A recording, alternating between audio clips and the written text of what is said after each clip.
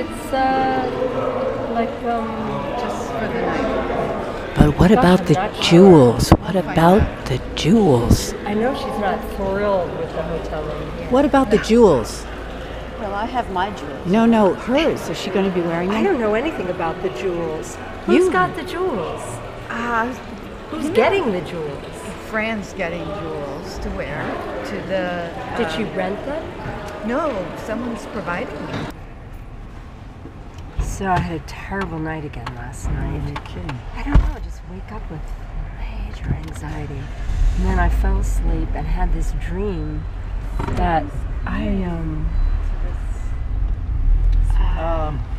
meant to try and look at the most recent list. well, I don't turn this off. I know what I'm saying. It's like all of a sudden everybody has to have projections in their shows, whether you really think you need it or not, right?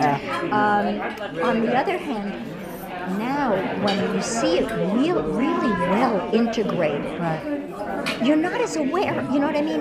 You're not as aware of it. You know, one of the things I always talk to, particularly with small theater, and of course you know this too, obviously, it costs a lot of money to build some of these major sets.